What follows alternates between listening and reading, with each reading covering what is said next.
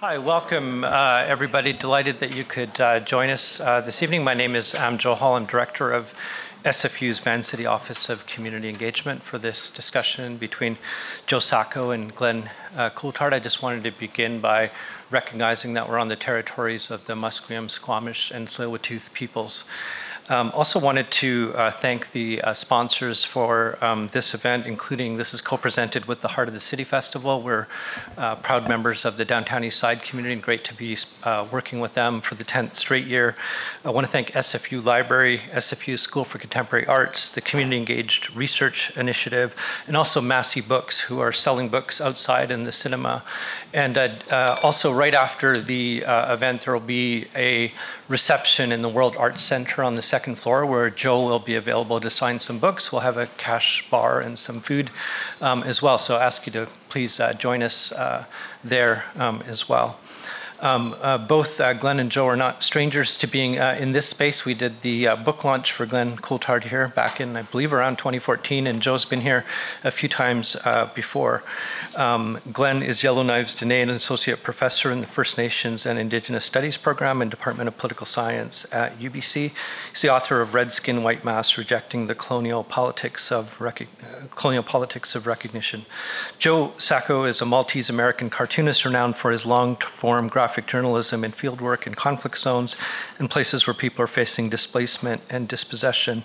He's the author of numerous books, including Footnotes in Gaza, and a book that I first read of his back in 99 or 2000, Safe Area Goražde, but a great body of work. Really joy to have you both with us today. So please join me in welcoming Glenn Coulthard and Joe Sacco.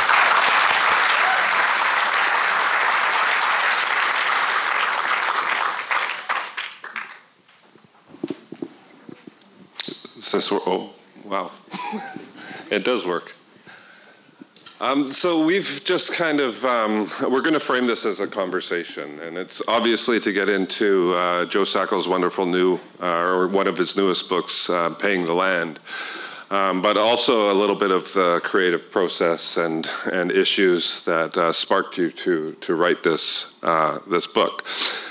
So I just wanted to ask you straight out, is if you can explain what inspired you to write it, how it relates to your other journalistic and artistic practices, and then we'll go from there.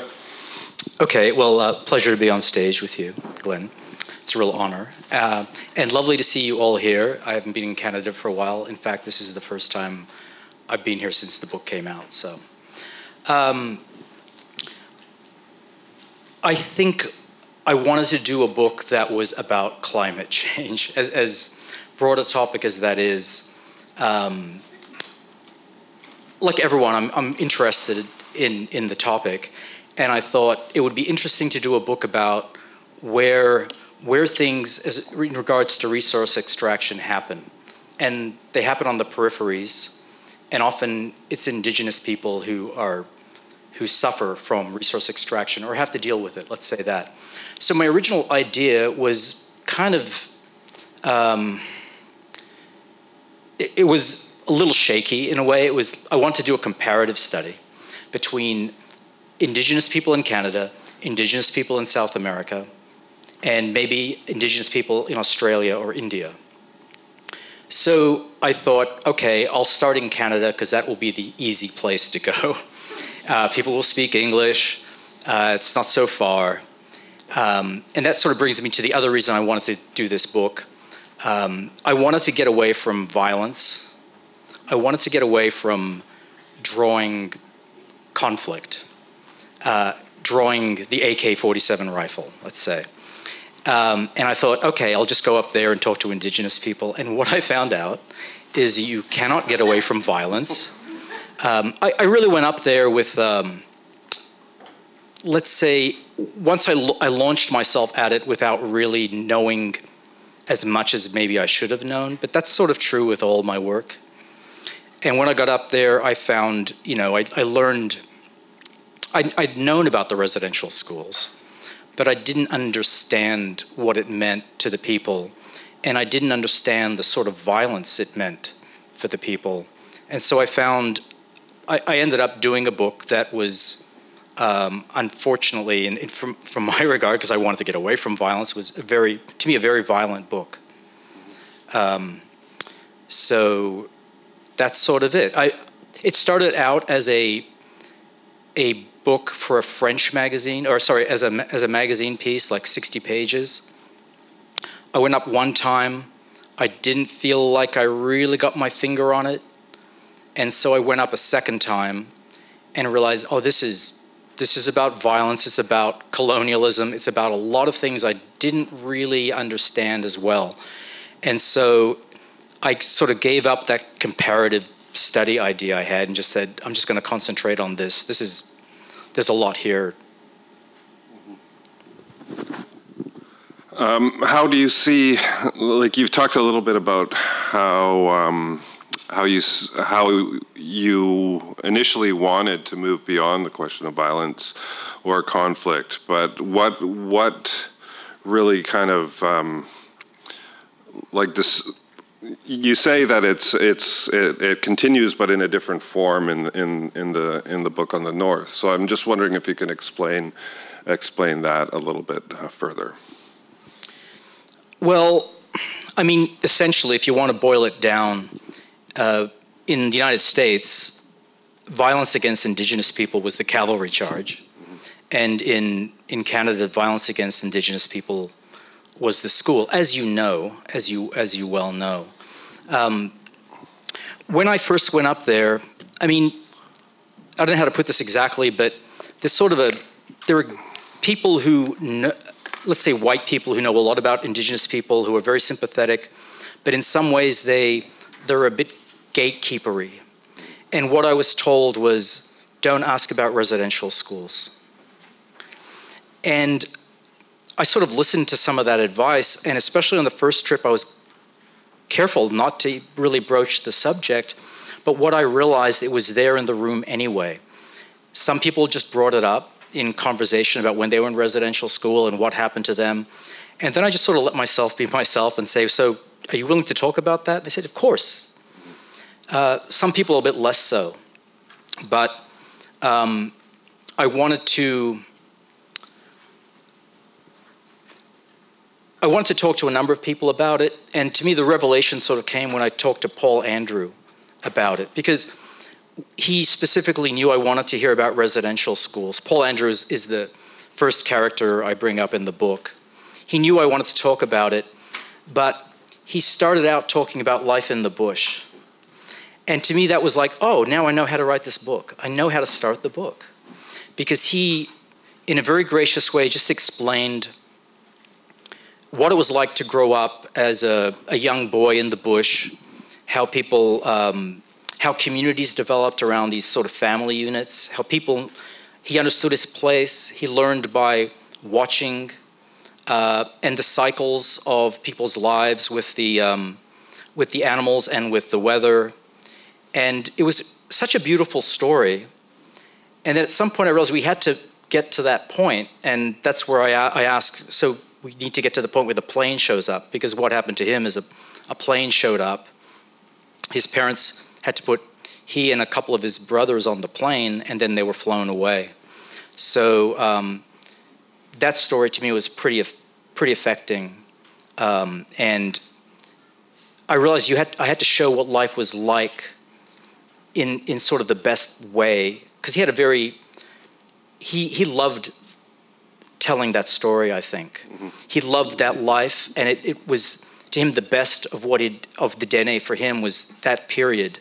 So I realized I need to show that so I can show how things have moved on because of the residential schools and other things that have gone on in Canada. Maybe if you could just provide, I don't know if it's a synopsis or whatnot, but like just the gist of the story that you tell, because it goes through a number of stages. It's like, it starts off grounding the land in that certain sort of way, both pedagogically but also in terms of storytelling. And then it gets into the resource extraction, but then it kind of backtracks into a history of Dene land struggles. So maybe for the audience, it might be useful just to give the elevator pitch of what you were doing. Oh, the elevator pitch. I don't know if it's an elevator pitch. It'd be a long elevator ride. Let's say it's up to the Empire State Building. Basically, the story starts out with Paul Andrew talking about life in the bush. But I was going up there with a woman named Shauna Morgan. She's from Yellowknife. She was kind of my guide. She knew a lot of people in the communities. And we went up there, and we got to Toledo. And this is, I go in with stories with a lot of preconceived ideas.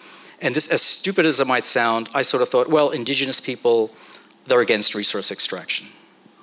It was simple in my head. But when I got up there, I realized there was a lot of disputes within communities about how far they should go, what it meant. Always framed with, well, we need to put the land first, no matter what side they fell on. But I got into some of that. I get into sort of a dispute within a community about that sort of thing. I talk about what the history of resource extraction in the Northwest Territories, which starts with the Hudson Bay Company and the furs, and how really, when it came down to it for Canada, it seems that indigenous people in the Northwest Territories didn't matter because the land wasn't good for agriculture. It wasn't your typical settler place, except when they found gold and oil, suddenly the land became very important, and the indigenous people had to be removed from the land, but also culturally removed from the land. Because if you want to control the land, you have to control the people that live there. So I begin talking about land claims. I go into a lot of land claims. There's a lot of detail, but I think it's necessary to understand how that works and how colonial structures still work against indigenous people to continue to dispossess people, and how indigenous people seem to have to work within these Western structures to get anything. But that sort of goes against their own, I think it goes against their own way of thinking of things. I talk about I talk about sort of the history of the politics of, from the Indian Brotherhood on. And then I get into the residential schools, because it's clear that things seem a little unmoored in a way. Culturally, a lot of people seem unmoored from the culture. And then I have to get into the residential schools. I sort of wait till the middle of the book to sort of place that. And then I go into what happened in the residential schools through a number of people's eyes. And then, finally I go to Trout Lake, which was just this beautiful community where a lot of the themes of the book are represented in that one chapter about one particular community. Because there was sort of a philosophical dispute between Trout Lake and a neighboring community with whom they had a lot of ties, called Fort Liard, about whether they should go ahead with resource extraction, because there's a very large natural gas deposit under that land. And one community is very hesitant. The other community, at least the leadership structure, was kind of gung-ho. So, and it ends with talking to some younger people who have they're trying to reclaim something, and try to see how they can move forward, basically.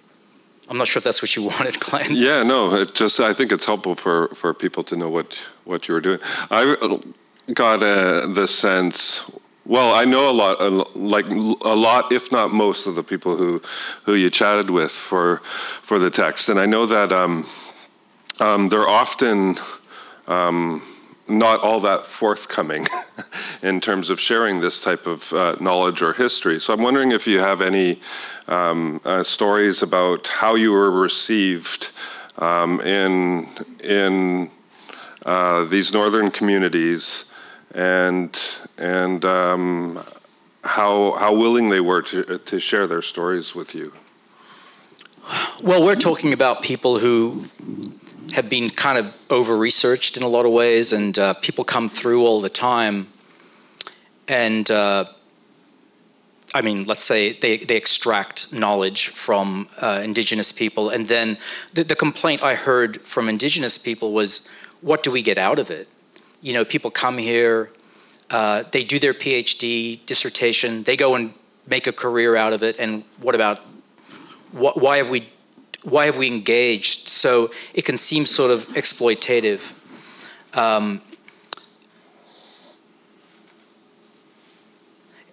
But maybe through good looks and charm, I managed to sort of work my way into their good graces. But it went in different ways. Sometimes it really surprised me. Like, Paul Andrews is a very serious guy.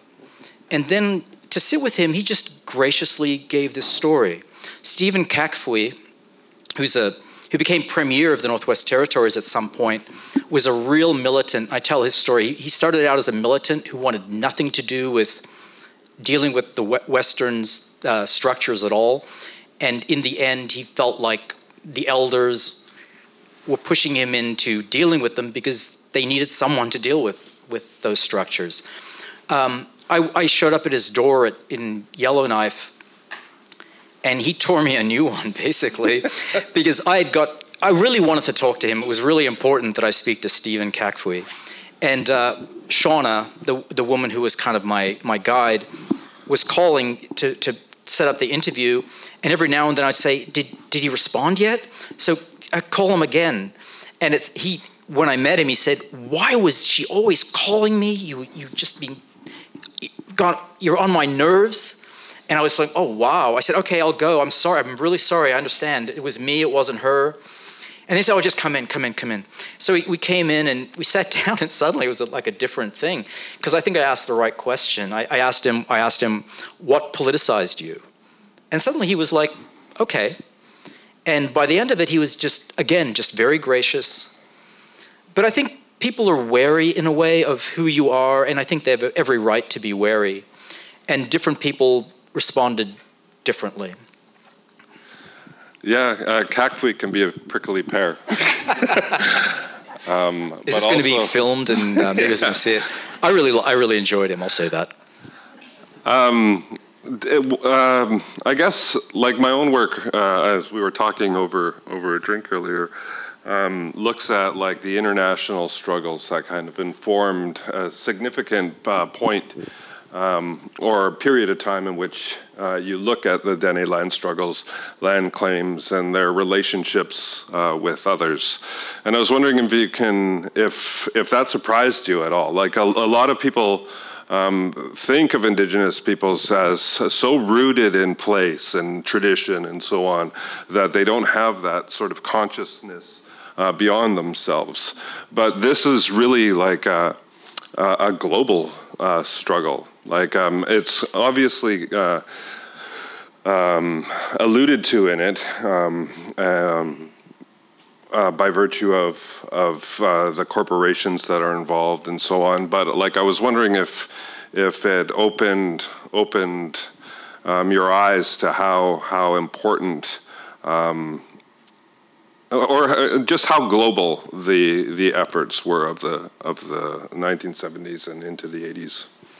Yeah, I think you can talk about the indigenous struggles in the Northwest Territories completely in terms of movements that came out after World War II, of decolonizing movements, some of them quite militant.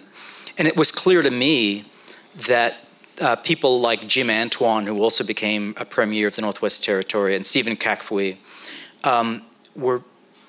had their eyes on what was going on in the United States with AIM and also other struggles. I mean, Stephen talked about the Palestinian struggle and how they seemed to look at a lot of things that were going on around the world, and they felt there was a certain common cause, or that they weren't alone in their struggles. And I think they began to see relationships between what they were doing and what other people were doing.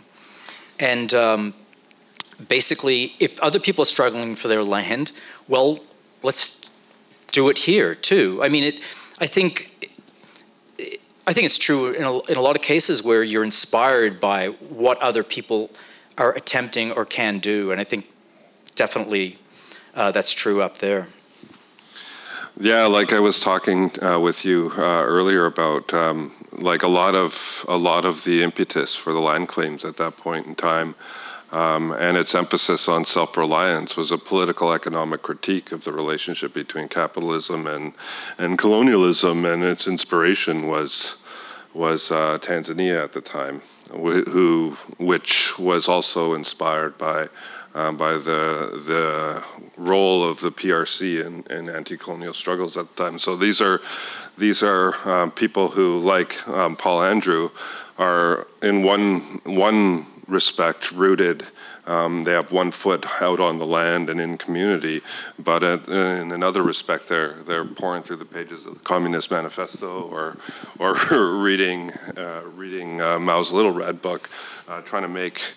Or not trying to, but making these deep-seated connections across time and place. Yeah, I remember talking to Paul Andrew, and he was talking about how people have internalized. They've internalized the way the West portrays them. They've otherized themselves in a certain sense, and he was talking about what was going on in South Africa and how they had learned.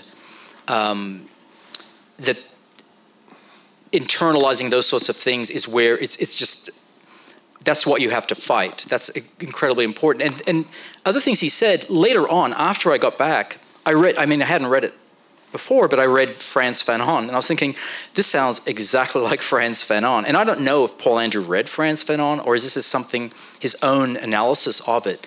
But clearly people are engaged with these ideas, you know.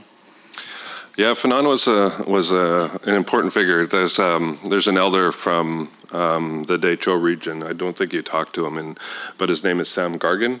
Do you come across him? He's from Providence. He was at my cabin like last year sometime, and he was looking at the bookshelf that I have, and it's David Macy's really big biography of Fanon, but Fanon's face is on the side of the book, and he's like, "Who's that?" And like, out of all of the books in this bookshelf, he's like, "I know that guy." And I was like, "Yeah, you do know it, and you would have been poring over these pages back in the day." And he's like, "Oh yes, of course." So again, the linking the global with the local is super important, and I think that it comes out well in your book. I wanted to talk or get your thoughts on the gendered sort of politics of what you portray in the book.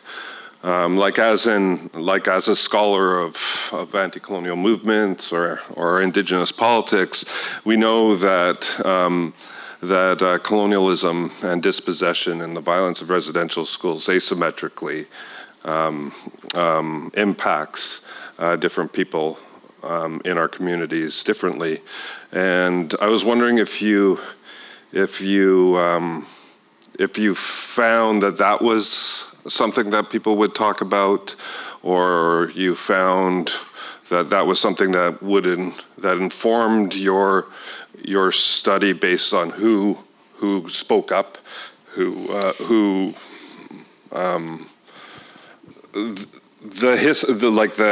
history of the struggles and whose voice was represented in that history. Well, you know, I don't have a very academic background in a way, so I mean, journalistically speaking, it's what I see and what I kind of feel. And the thing that struck me the most when I was up there is I would go into a band office and talk to the chief. And I would talk to the chief, who is generally a male. I mean, it's not exclusively men who are chiefs up there, but generally the ones I talked to, I mean, they were all male. But everyone running the office was a female. Everyone doing the work sort of was female. And I began to sort of wonder why men weren't involved in a lot of it, or why younger men weren't involved. And to be honest, I never really understood it completely. but I didn't see many younger men engaged in the day-to-day running of the offices. I did speak to one woman named Rhea Lecter in Fort Simpson who talked about the gender politics that she was running for Grand Chief, I think, and she said the main reason she felt like she didn't get it, it's like a good old boys network in a lot of ways. And as a woman, a young mother, she was not really, she was sort of excluded for those reasons. And she talked about the gender thing going on there, and how she felt like they had to move beyond that and have newer people with different ideas. But then again, and then in Trout Lake, Dolphus Jumbo, who's like a great, really lovely chief, just like really gentleman with a lot of, I really liked him a lot. His daughter, Jessica, is really smart as a whip, and she would like to be chief, but he sort of doesn't want it, even though he doesn't know who can be the chief after him. So I definitely noticed those things, but definitely not from maybe an academic background. I think it's like all the reasons are within the pages of the book that you wrote. Like the residential schools had a very sort of ingrained patriarchal sort of violence involved in them, or involved in their operation. The Indian Act is also a very sexist piece of legislation, which has shaped the subjectivities of Indigenous peoples in certain sort of ways. But I like, again, how you start with your Paul Andrew kind of reflecting on his life on the land growing up. And he explicitly states in there that gender roles, there weren't the kind of beaten into patriarchal gender roles back in the day, because you had to know everything. Yeah. When you were on the land. You had to know how to sew. You had to, like, all these stereotypically like male versus female types of activities just wouldn't hold up on the land. Yeah, he specifically said there was no such things as so-called women's roles. And I mean, something else that came out from being up there is how because there's the residential schools, and then there are the schools that were put in place in the hamlets and villages. And, there are laws against not sending your kids to school, so people were sort of ingathered in these communities. And that sort of, there's a ethnologist named Peter Redvers I talked to, and he said that was a cut in the gender role. It sort of made a difference in how gender worked there, because when there was the hunting would go on, when people lived on the land, everyone went out. Men might have done most of the heavy hunting, but everyone went out on the land. And once people were in communities, the men would still go out to hunt, but then the women would stay home with the kids. It just sort of cut off this whole community, a group going out to do these activities. Yeah, and like social reproduction is what the academics would call it. Whereas like when we're looking at something in a political economy of a hunting society, patriarchal assumptions would have us assume that the kill is where most of the work goes into the reproduction of that society, is through that moment when you kill an animal. But if you look at the labor that goes into it on a macro scale, it's far more equitable, if not central, in terms of the work of women. So, paying the land. Could you explain the title of the book? Yeah, that's one of those titles that when Frederick Andrew told me that story, he's a guy who lives up in Toledo. He was telling a story about going, just going into the bush, and when he goes, before he begins doing anything, before he puts up his tent, before he does any digging or anything like this, he gives a gift to the land. It's a bullet, a tea bag. It's something small, but it's like a very meaningful ritual, small but very meaningful ritual, and it's basically bringing something to the land before you start working on the land. And I thought that was there's a whole philosophy encompassed in that very thing, because it really speaks to sort of the reciprocal nature people have with the land, how the land is really something that you take care of the land will take care of you. It's very non-Western. It was very foreign and really beautiful, I thought. Mm-hmm. But I think it's a whole philosophy is built around that, and that the title really sort of makes that clear. And at the end of the book, I mean, I don't want to spoil the ending of the book in a way, but in Yellowknife there's a mine called the Giant Mine, a gold mine. I mean, Yellowknife basically, the western part of it is basically grew up in the 30s when they were mining for gold. And you might know it's one of the most toxic sites in the world. And they have all this, what's it called, arsenic trioxide dust. And they produce a lot of this to get gold out of the ore. You have to do this process, and the trioxide dust, oxide dust is extremely hazardous. A little bit can kill a lot of people, and they generated like 235,000 tons of this stuff. And so where do they put it? They put it down the disused mine shafts of the mine. And I thought that was such a good way of showing the Western way of paying the land. It's like you pay it with arsenic. And in great contrast to this sort of reverence of the land that I saw with indigenous people. Yeah, Giant Mine is right in the heart of our traditional territory.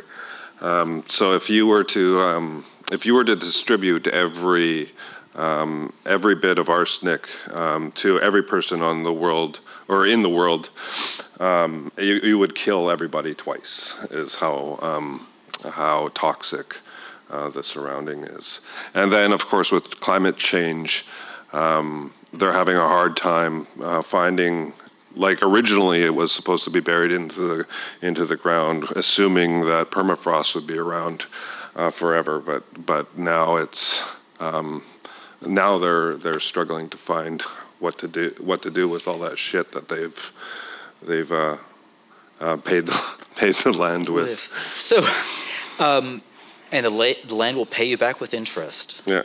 So, was there any leakage into the water table? Because that was a real worry.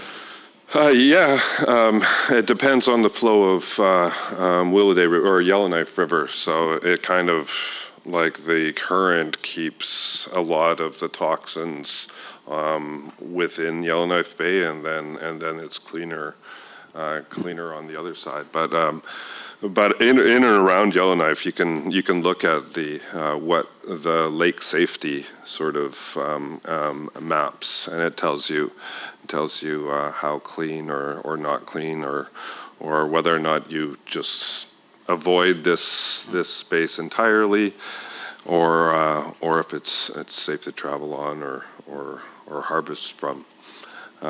Yeah, it's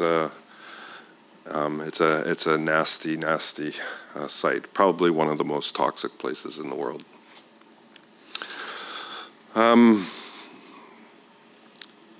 Let me think.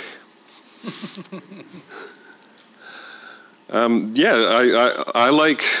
think the best parts of the book. I know the history and stuff like that, but it was the stories. So it was like it was the conversations that you had with Andrew or his brother Frederick. So maybe share a Frederick story, because I've worked with Frederick in my role at the Chinta across from Toledo, and he's like an absolutely beautiful man. So what have you learned from Fred? Well, I mean, okay, I'll tell you something. I'll tell you a Frederick story that's not in the book. When we got up to Toledo, Frederick was one of the first people I talked to that was really he lived very close to a traditional life. He spent a lot of time on the land, let's say that.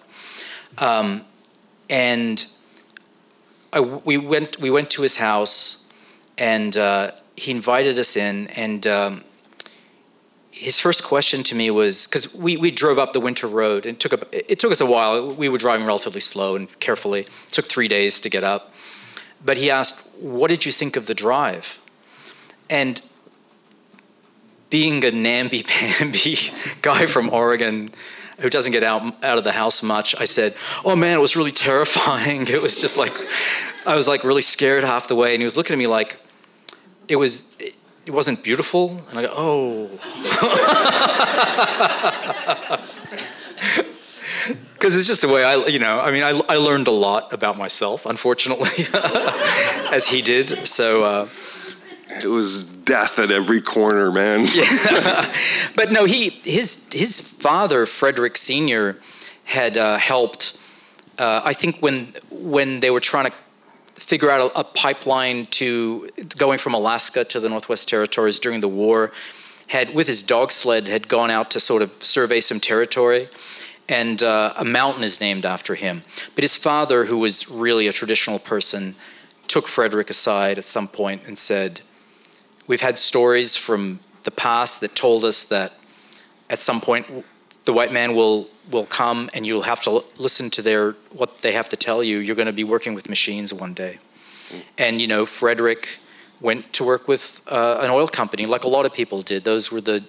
Once you got into wage labor, those were the jobs. Yeah, in the north, unlike in eastern parts of Canada, the process of colonization has been relatively recent. Like, it really accelerated after World War II. And what happened was, and we were chatting about this before, is the price of trade goods went up, and the cost the price of furs went down. So it created this necessity that native folks, particularly Dene, enter into the capitalist wage system in order to support that which you talk about, which is a life on the land, and that's kind of one of the coercive means by which the North is still governed is through that the expense and whatnot of living a life on the land, and then this myth of it. The only way forward is through extraction. So, what's next on your to-do list? Okay, I'm getting back to the old-fashioned violence. I'm doing a book about, it's called a riot in India that took place in 2013 in Uttar Pradesh, in a place called Muzaffar. I mean, the bigger themes of the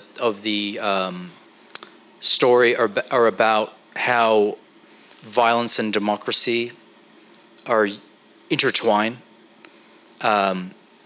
I mean, clearly in a place like India, but now it's clear also in a place like the United States. It's also about narratives people tell themselves about something that happened in their village that was quite violent, stories that are made up, the myth-making sort of in real time. So, the usual fun stuff.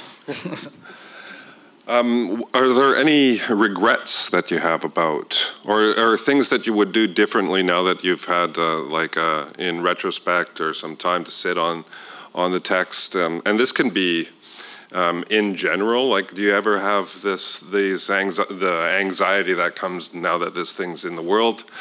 And if it's any different, working with indigenous peoples that were kind of close to home, the demands of representing them or us in ways that don't recreate harms, rather than just tell an important historical story. Yeah, that was a worry. What I did, for example, I sent the story of Paul Andrew, which seemed like a very personal story of him talking about life in the bush with his family. I sent those pages to him. I mean, I did a fair amount of research in the Yellowknife archives for photographic reference. I scoured YouTube to find video of people building a moose skin boat so I could sort of know how to draw that.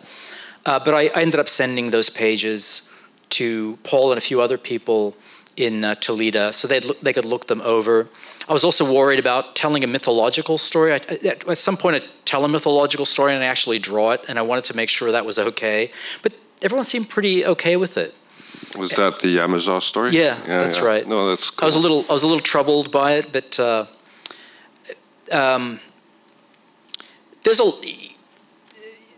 there's always things I could have pushed further. I could have learned more. I could have visited other places.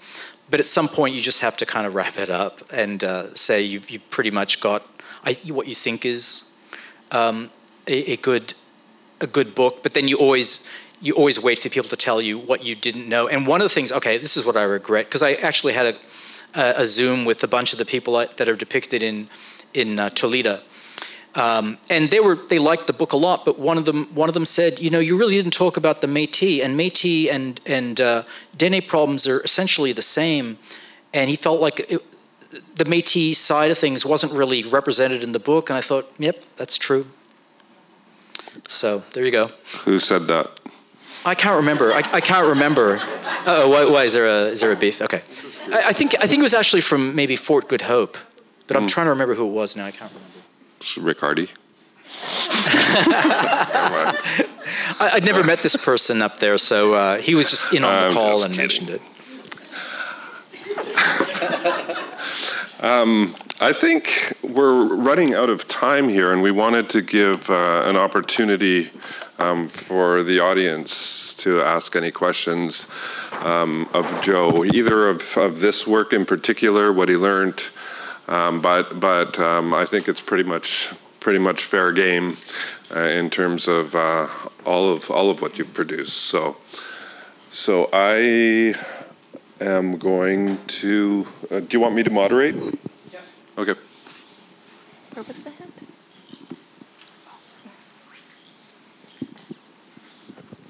Hi, thank you so much for this beautiful conversation. I had a question about representing the violence of the land as maybe being a shift in some of your work from really human-centered stories. Of course, it sounds like a lot is of capturing the stories and history that you learned through these conversations with individuals, but I'm curious, maybe especially with some of the aesthetics that you were thinking about and how perhaps there was a shift in terms of telling this story, which was, or at least started as a story of climate change and of the land, and how that was different from drawing AK-47s. Well, that's a good question, actually. Land is clearly so central into the way I think the Dene define themselves that I realized that land was a character in the book. And so I really wanted to sort of put effort into drawing things like trees and animals and in my own way, let's say, echo the reverence the people I met had for the land in the drawings. And just to think of the land as a living thing, basically.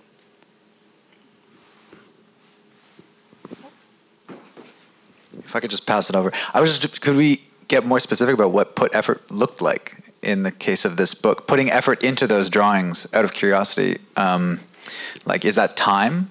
Is that looking at other people's drawings, or who did you go to gather the technical capacity potentially to draw certain landscapes? And well, I mean, having been up there, it's like I took photographs and things like that. But okay, an example is Paul Andrew was talking about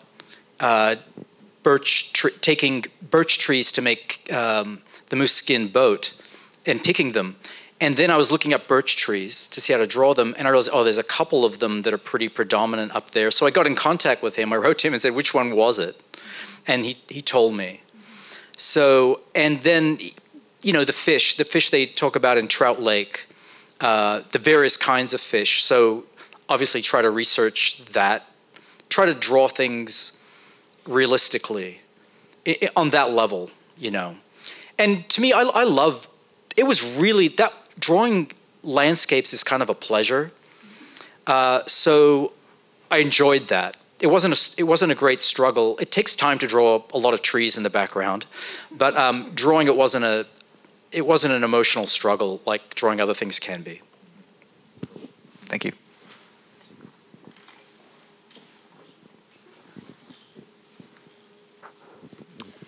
I just wanted to ask a question about your process, because so much of your work is so beautifully detailed, and so much of the emotional quality of it seems to reside in the drawing itself and the representation of people in this very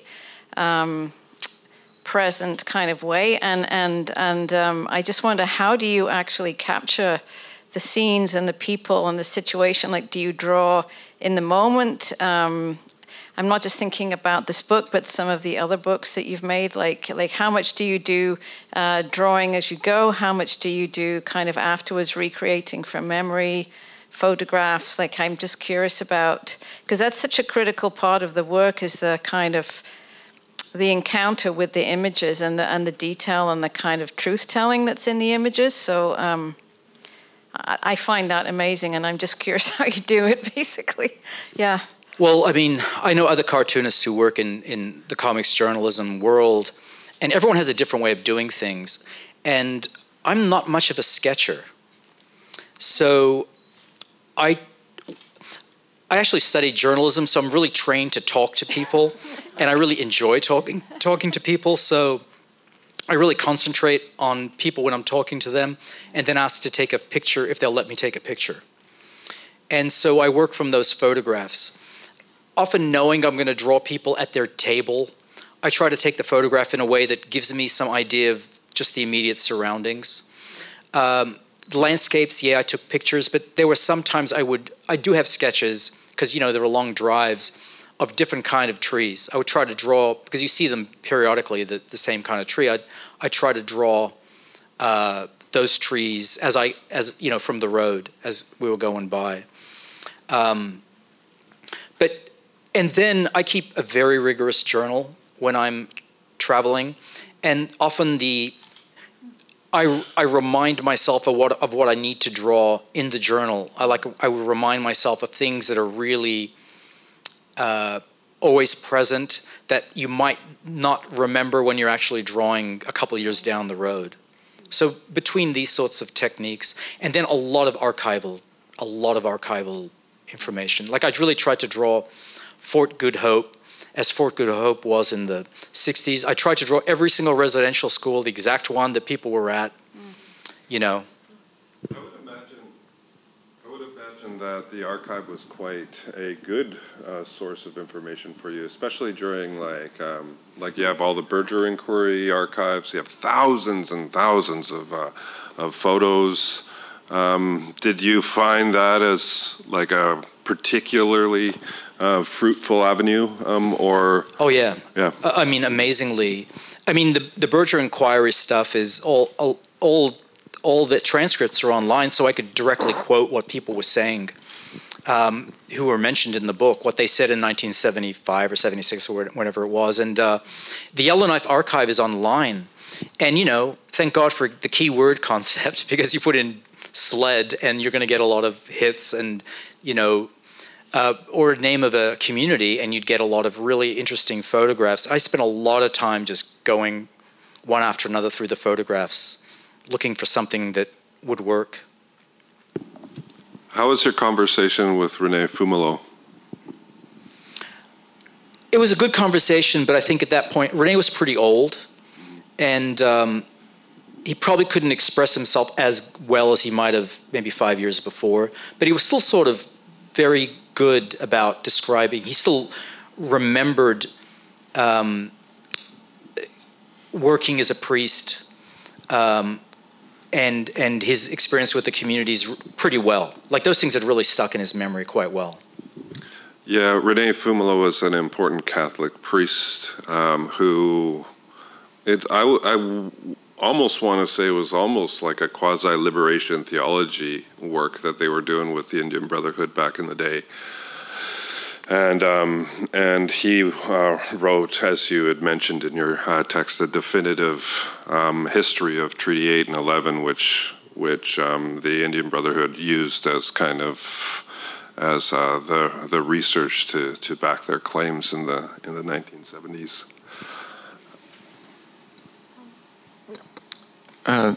Yeah, thanks. Thank you for your book. And I'm enjoying this conversation. But I have a general question, because as you were talking, I thought, well, you're a good person to ask, and this venue is a good place to ask. We're in the act of reconciliation, and which is reconciling opposites or understanding relationships, I suppose. And that's what you're all about. What does reconciliation mean to you, and how do we do it?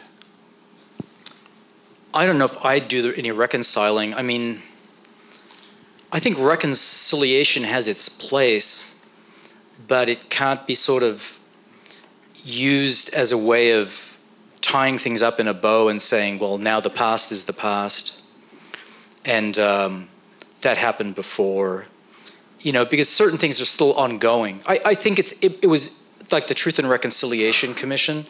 I think it was valuable as for archival, educational reasons.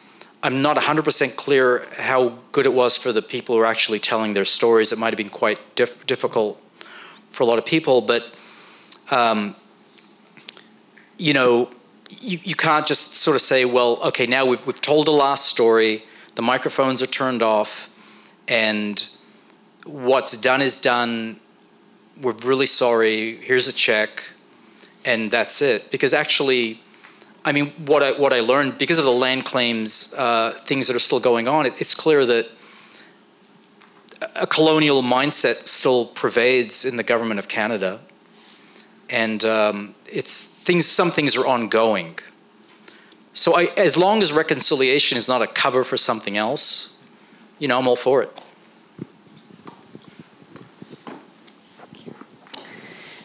I assume you draw very fast. I'm wondering, I've got two quick questions. One is, how long did it take you to draw it all up reasonably? And then how do you decide how to deploy an anecdote on a page? So like dividing up the page, just a quick tip for a beginner. Okay, it took about 3.5 years to do. Page design is pretty important. And what I normally do is put the left-hand side and the right-hand side in front of me. So, because to me, I think of the book as something that you open and the eye sort of travels everywhere. So if I'm going to draw some big scene with a lot of people in it on one side of the page, I don't have to draw that same kind of scene on the other side, because it's just visually, it's there. It's strange what I do. All the captions, I write out all the captions and all the word balloons. And that's where I start. I place them on the page, how I want the eye to travel, and then I design the drawings around where the words are. So I don't do the drawing first. I actually put the words down first. I'm actually very word-oriented. So I think of that as extremely essential, where they're placed on the page, how you can use, how a drawing should be maybe a counterpoint to what's being said, or an emphasis, or whatever it is. I was actually curious about that, because it really did, like, if you were constructing a certain flow. I want to lead the eye, just lead the eye, yeah. Thank you very much for writing the book, as well as the other books. And now you're going to India.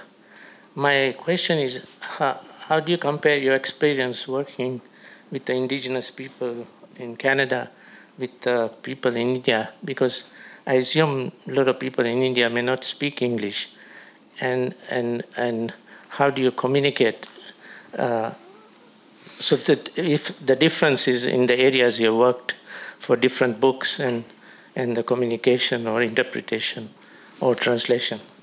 Well, I've learned over time that it's really essential to have someone who can introduce you. So it was Shauna Morgan, who's a white person but had a lot of good contacts with indigenous people. Just showing up in a place without an introduction is just not a wise idea. I've learned in almost any place. Now in India, I'd already worked with a journalist in India. We did a story about poverty in the rural areas of Kushinagar in Uttar Pradesh. So some years later, we worked again together. Absolutely essential, because I'm speaking to almost everyone he was speaking to almost everyone in Hindi, and that was being translated to me. Now, some people speak English, like people in government positions. Some lawyers will speak some English, but yeah, you need that. And because Uttar Pradesh is a very big state, he was in Lucknow, which is the capital, and he had helped out local journalists in these very remote areas in the past. So he was always calling people up and saying, time to return the favor. And so we would go out to these places, and we always had, it was my friend Piyush, and then maybe another local journalist who knew the place even more intimately. So you try to really talk to the people who can get you access and who can sort of steer you in the right direction. And there's a fair amount of trust with that's involved. Just a second. So how do you choose the area in India? It's such a huge country in terms of whether you'd ever thought of writing about riots in Gujarat, for example. Well, Gujarat, as people probably here know, that Gujarat was a very huge riot with thousands of people lost their lives. But what was interesting to me about Muzaffarnagar was that forgive me, but by Indian standards, it was a very small riot in a very small area, and unusual in that it was mostly a rural riot as opposed to in the cities. And in a riot over a small area, I could talk to a lot of the main people involved. And it's sort of a template in a way. It wasn't a big riot by Indian standards. Officially 60 people died, and maybe 50,000 people were displaced. But to me, the book is called The Once and Future Riot, because every riot kind of resembles the one before it. Or that's how I look at it. It was a bite-sized riot. Yeah. You have. I was just thinking about this, but of course, Paul Andrews, like a broadcast journalist, that's what his career was, and I noticed a connection with him in particular in the text. Did you shoot the shit over professional stuff? No, not at all. I mean, he didn't tell me he was doing any stuff for the CBC radio until we were almost at the end of that wasn't part of the conversation for him. So, thanks for being here.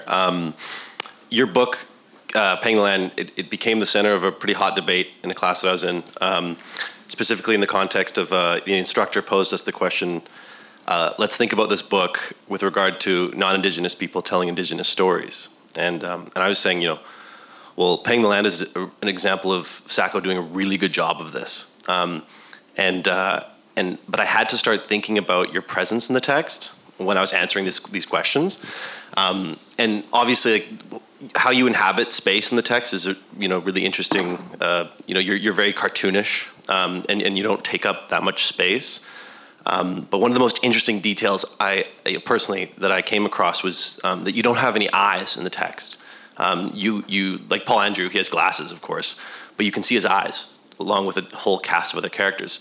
but you don't, and I've speculated at length about why this might be on like 3 different papers now, and so I'm really interested to hear straight from your mouth why was that a conscious decision? Did you put thought into that? Is that just sort of a byproduct of you cartooning yourself more than you cartooned other real life characters? Well, unfortunately for you, it was a conscious decision, but I've forgotten why. I mean, okay, because you're showing some part. Every part of myself that I show is true in its essence, but you don't see everything that I'm thinking and everything I'm feeling, and it's sort of a clue to the reader that you're not seeing, because you know the eyes are the window to the soul. And now people ask this question, and every time I answer it, I sound, well, what a pretentious prick, you know. So I almost want to get rid of that trope, but it becomes, it's like my cape, right? My Superman cape. It's my no eyes. It becomes sort of a shorthand for my drawing, which you know. So it's not a big substantial reason, I'm afraid. So don't write any more papers about it. The reason that you gave is exactly the reason that I was speculating about. Okay, great. Excuse me, can we get one question from the back wings? Go for it. Sure. I really enjoyed your work over the years. Just a minute.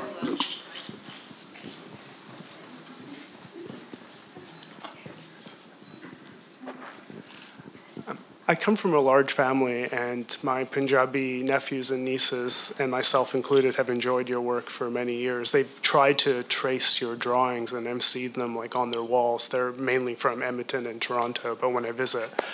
So I was, and it's not the first time, but I was uncomfortable, a little saddened to see your name right beside Goldcorp. And obviously this is the building that we're in, is Goldcorp. Not here, but the press release and a couple of places. They were smart enough not to put your name in Goldcorp up here. And of course, I was thinking, you're coming into this building, and I was really thinking, great, 15% or 20% of this talk is going to be about Goldcorp, because Goldcorp has been running people off of their land, indigenous land, all through the global south and possibly even in Canada. And it really just functions as this kind of elephant in the room. And every year when Goldcorp has their stockholder meeting in Toronto, there's like hundreds of protesters outside. So I'm just wondering, like, there's 3 of you that were on stage earlier, and even the audience, all the questions, we haven't really tackled Goldcorp. So anything you want to say about Goldcorp, why you didn't mention it, I would really appreciate it. And I look forward to your next book. Thank you. Yeah. Well, I mean, it's a good question. The truth of it is, I can't say I know that much about that specific company. I know it's involved in some of the things you're talking about, and I probably have to educate myself more about it. I mean, that's all I can tell you. But I mean, I think you make a very fair point.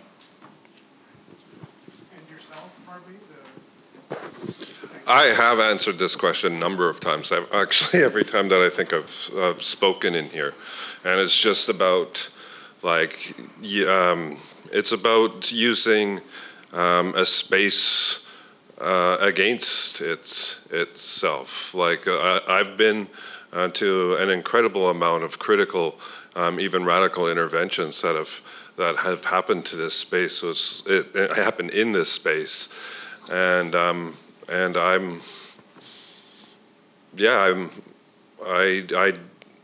recognize Goldcorp as a human rights obliterator across the globe, but the work that I do, the work that is embodied in Joe's journalism and his and this book in particular, I think stands on its own, and I don't think that it's necessarily co-optable in the sense that Goldcorp's not going to be going around patting itself on the back saying that Glenn and Joe had a conversation in this space. So, thank you very much. I just wanted to say thank you to Glenn and Joe. Ben?